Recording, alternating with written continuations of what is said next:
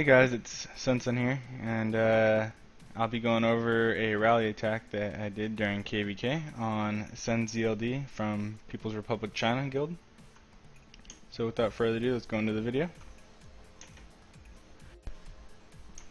He was sitting at 186 million might, and his leader was in the Bright Fort, which made me okay with doing a low man rally.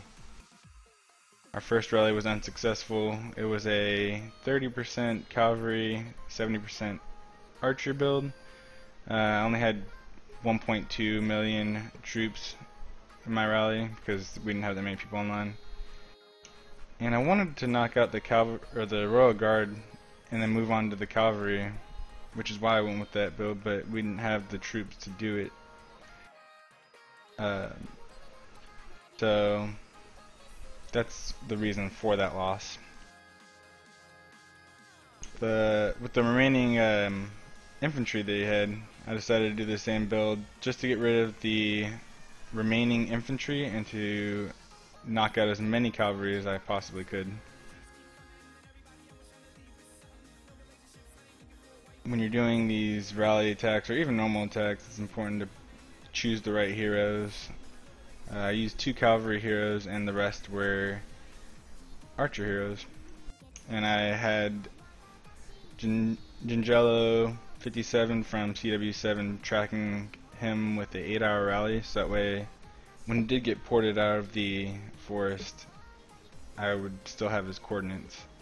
However, that didn't work out the way I had planned on it working out, as you'll see later.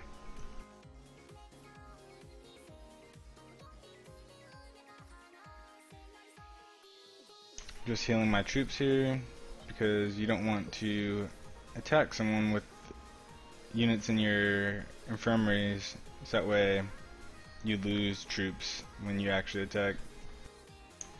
It's very easy to forget that kind of stuff when you're in the middle of trying to rally somebody before they come back online.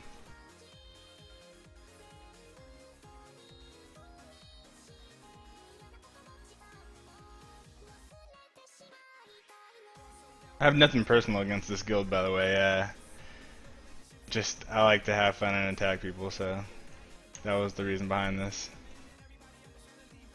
And I didn't want to attack the fort that he was in because I wanted his leader to be out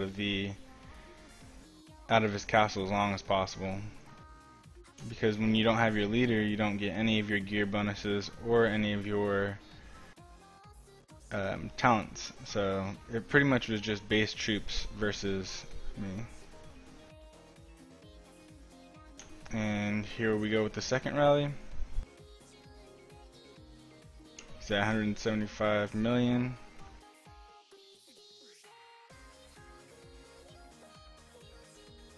There will be fire on this one, and he did have a pretty nice bounty on him too, 21 million gold, which was pretty nice to pick up. And there he gets ported out of the forest because he got burned. And there's the results.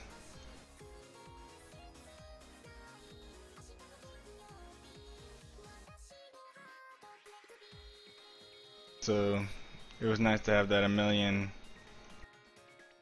cavalry dead with all the archers that we sent. And here I am trying to get his cords really fast. Turns out during KvK, if you have a fake rally on somebody in the forest, it actually cancels your rally when they get ported out due to an attack.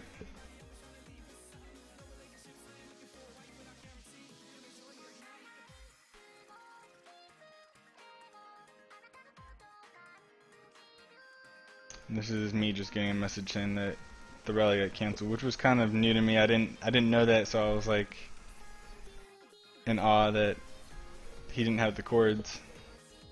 Luckily he's the leader of the guild, so I was able to just click on the Bright Fort and get his cords. And I know that he didn't get ported out of the kingdom because his leader was still in the Bright Fort.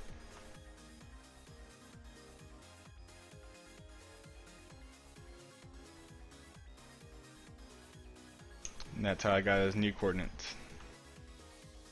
Posted in guilds, that way they know where I was going. And the next attack that I was using was, I believe it should be all archers. I have my presets, but I needed to change my leader to an archer leader, so that way I got my gear and talent bonuses.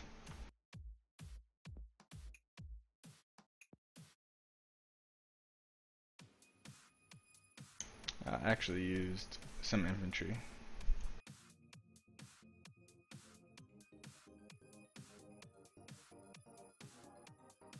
And I make a mistake here, I believe, and I use Trickster because I'm in such a rush, which was a really dumb move.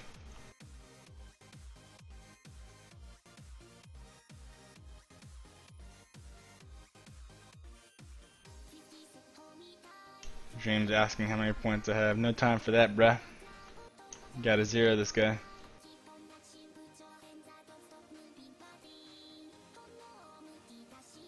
Most important thing, if you're involved in any rallies, if you have a good rally leader, is ensuring that you listen to what the rally leader is asking for. I made a mistake and asked for cavalry at first, but luckily they came out with this new feature where you can send people's troops back. Before, you used to have to kick them out of the guild and invite them back for them to send troops back. So as you can see here, there's a couple people who sent what I said at first, so I send them back.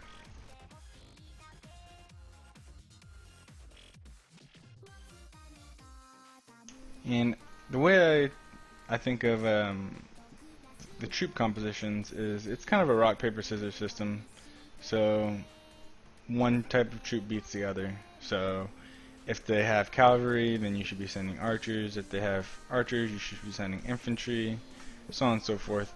However, due to the fact that usually infantry only get hit first, for some reason cavalry get hit sometimes as well, you should send cavalry on your first attack, like heavy cavalry, if they have a decent amount of infantry. And you should be sending a little bit of infantry to take the brunt of the archers, because defensively most people have a ton of archers. As you could see earlier, he had over 2 million archers. So the infantry are there to soak those archer attacks, but they're going to get killed by the cavalry, which there shouldn't be as many.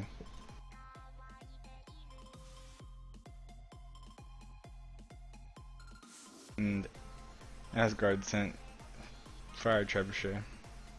And I was like, we can't have no fire trebuchet. So I send those back. Never send any type of catapult to a rally. It's like the most cringe-worthy thing you could possibly do.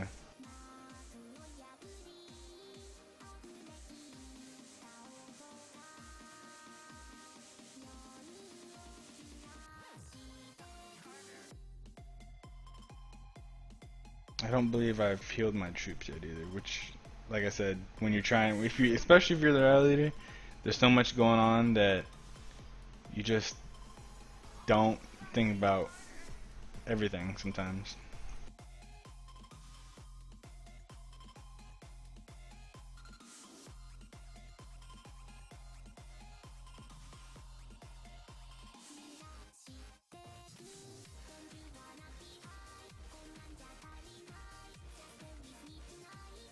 Here I'm swapping gear. I had cavalry legs on, I switched to my infantry legs.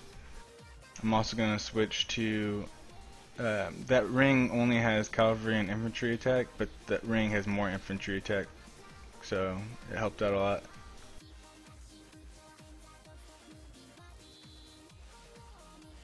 And I finally remembered to heal my troops.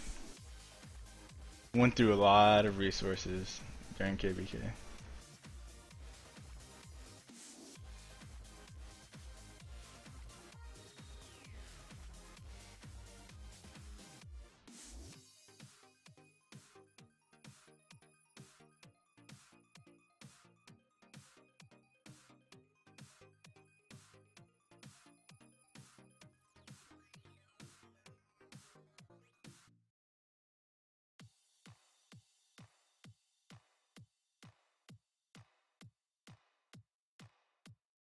This KvK was very disappointing at first. A lot of people were more prepared, in my opinion, for it. I didn't get as many troop kills at first, but I did. The big thing I didn't like was the fact that we weren't getting reports in the beginning. It really affected. I mean, with me, the interest I get out of this is comp versus comp. So I like to send a certain comp versus another guy, and that really hampered that.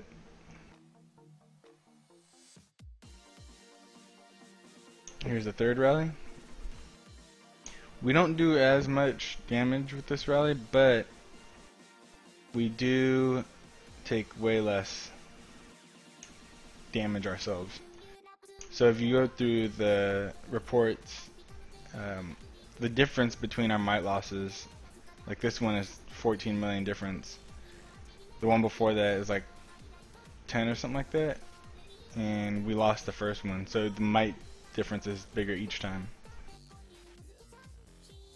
And that took all of his cavalry out, so I switched to an infantry leader because my next attack is going to be full infantry,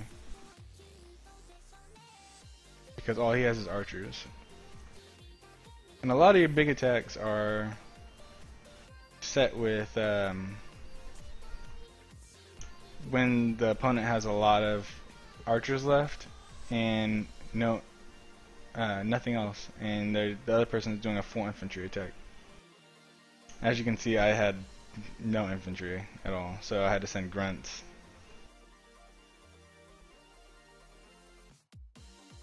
I could have sent tier 4 archers, which probably would have been about even, but I would rather. I'm just a big comp guy.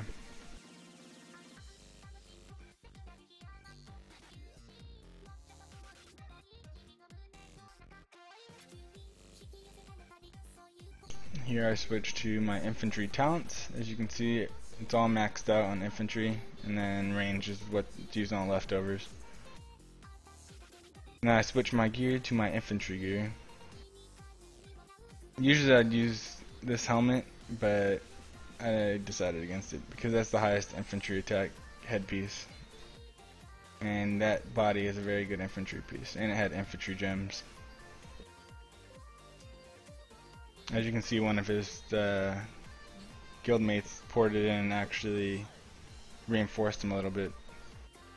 And just as a heads up for anybody that does want to reinforce one of their guild members, at this point the best thing to do, or when someone's getting rallied, is to send a lower tier infantry than they already have. So for instance, if he had tier 3 infantry, you'd want to send tier 2 infantry at this point, because then you take the initial damage, and you want to send as much as your infirmaries can hold. So that way you're taking the initial damage, you can just heal those troops up. All his troops are dying at this point, so you want to send a good amount of infantry to take that brunt. Now if someone is what people would call a trap account with a bunch of tier 1 troops, then for them you'd want to send cavalry or archers, whatever the case might be. If they have a lot of archers, then sometimes I prefer cavalry just to get rid of the infantry base that they're going to send, that the rallier is going to send. This guy sends infantry, cavalry, and archers, but luckily I had someone send a little bit of each, so I didn't really worry about it.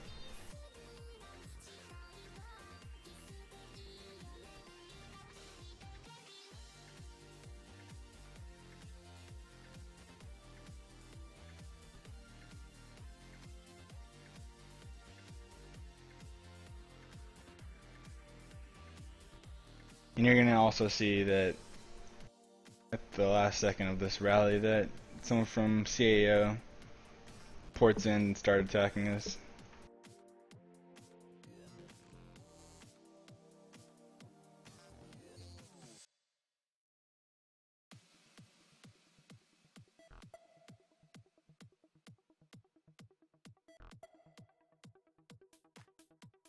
I switched to this helm because it's just better overall for an overall attack.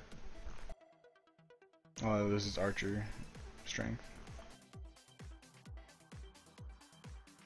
And there he is, he ports in. Not someone I'm worried about at all because there's nothing he can do to me, but I was worried about my guildmates. And unless he has no research really, or he's just military research, then his research isn't very high. With 3 million troops, unless he's using a false army.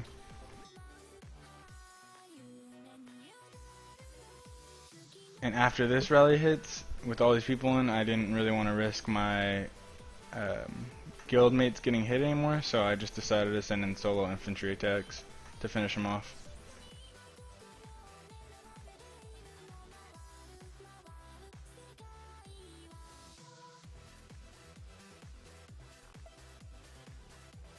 Very important to choose your heroes, that way you get the biggest bonus you possibly can.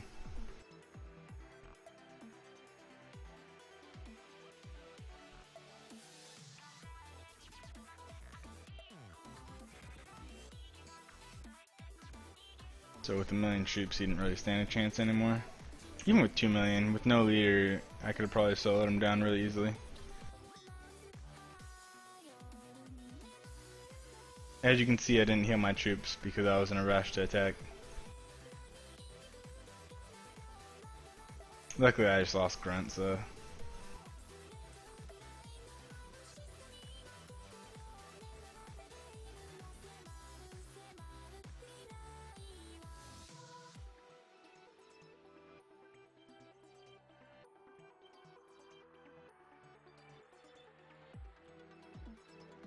Almost zeroed after this one. He had a couple left and he got reinforced as well.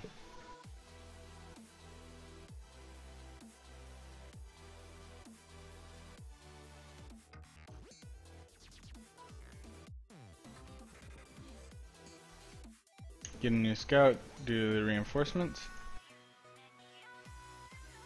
This guy also had 80 million gold, so I wanted to take that.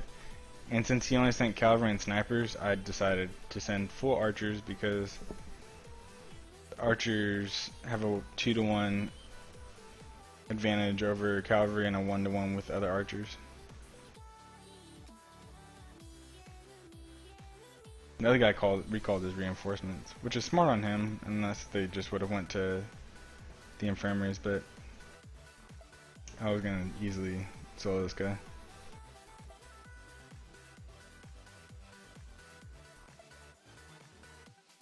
And with this last hit, that was pretty much it. I'll try and put out some more videos, but I had fun with KvK. Thanks for watching, and feel free to comment, sub, like, whatever you guys want to do.